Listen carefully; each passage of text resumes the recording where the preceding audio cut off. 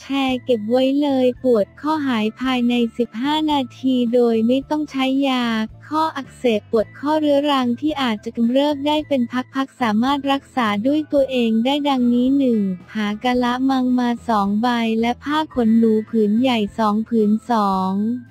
ใส่น้ำลงไปในกะละมังใบแรกเทน้ำเดือดผสมพอให้น้ำอุ่นจัดเอามือจุ่มทดสอบดูให้ร้อนพอทนได้ใบที่ 2ใส่น้ำแข็งลงไปให้เย็นจัดพอทนได้เช่นเดียวกัน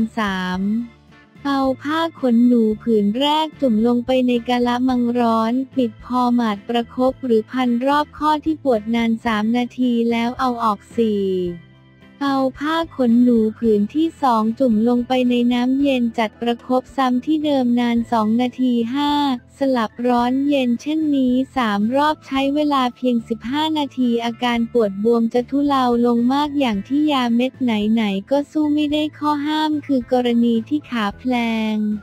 หกล้มแล้วปวดขึ้นมาเฉียบพลันภายใน24ชั่วโมงอย่าเพิ่งประคบร้อนให้ประคบแต่น้ำแข็งอย่างเดียวก่อนหลังจาก48ชั่วโมงไปแล้วถ้าไม่หายจึงค่อยหันมาใช้วิธีข้างต้น